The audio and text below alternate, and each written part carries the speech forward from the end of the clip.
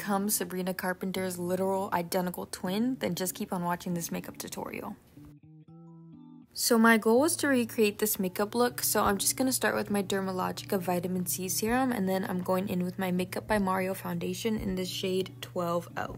It's a really glowy foundation, which I feel like is what her base is normally like, so it's perfect and gives that great amount of coverage. And then I'm just going in with the Makeup by Mario Serum Bronzer, which I absolutely love, and this is the shade Light Medium.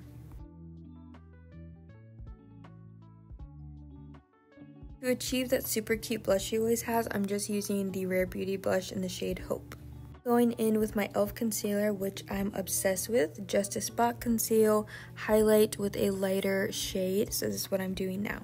Also, to have a more snatched look, I'm just adding some to the bridge of my nose just to highlight a little bit more.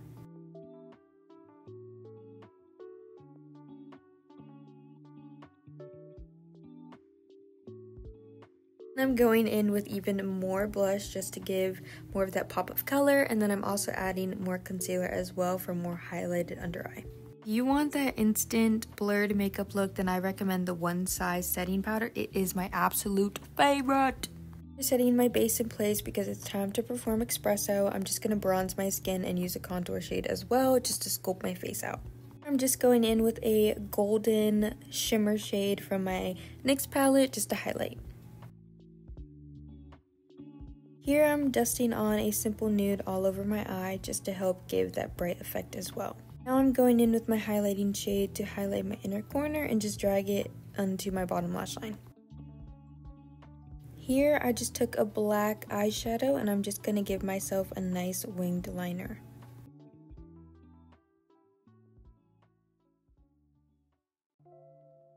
I'm also going to drag this shadow onto my bottom lash line to give my lashes a fuller effect and have that cat eye look. Then I'm going in with my cream eyeliner from Tarte. Did curl my lashes first, and now I'm going in with a brown mascara following with a black mascara just to give that false lash look. I need my lips with my NYX lip liner in the shade Los Angeles, and then I'm going in with the Naked one from Urban Decay following with some Aquaphor. That's the final look. What do you guys think? Could I be Sabrina Carpenter's twin?